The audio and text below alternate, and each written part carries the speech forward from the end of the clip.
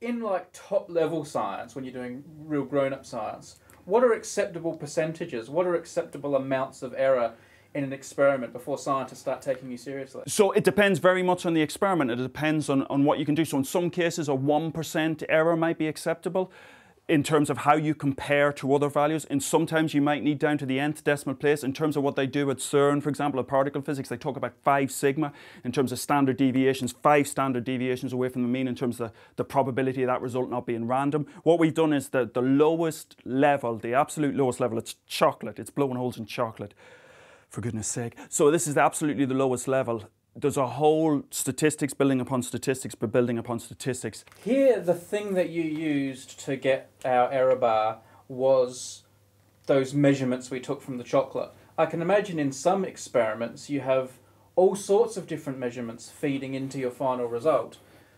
Even calculating your error bars must turn into a massive job. Yeah, so what you can, I was about to pick up the pen and start doing combination of errors, etc.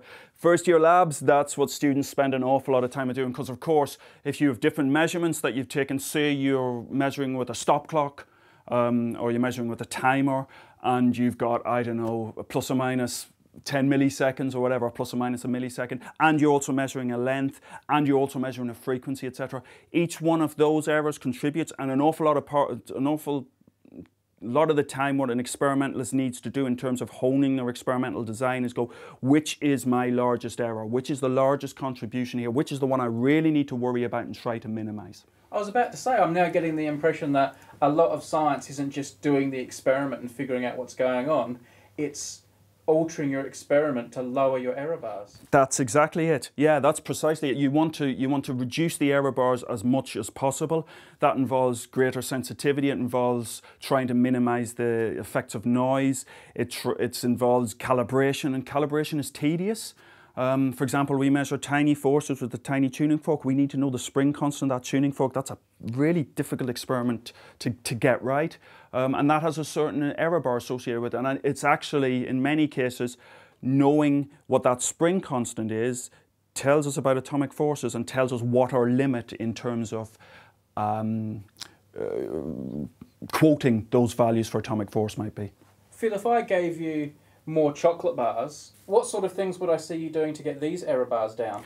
Repeating the measurement time and time again, perhaps going to a slightly more sophisticated measuring tool than this. But having said that, what I'd really like to do is, well, is to somehow control the power I'm putting in and think carefully about the microwave design, think carefully about the placement, because that's a big splodge. What I'd really like to do is have a much more localized and think about I do a much more controlled experiment in terms of thinking about the time, how much microwave energy is involved here, trying to control that melting, thinking about how often do I open the door, in terms of letting things equilibrate.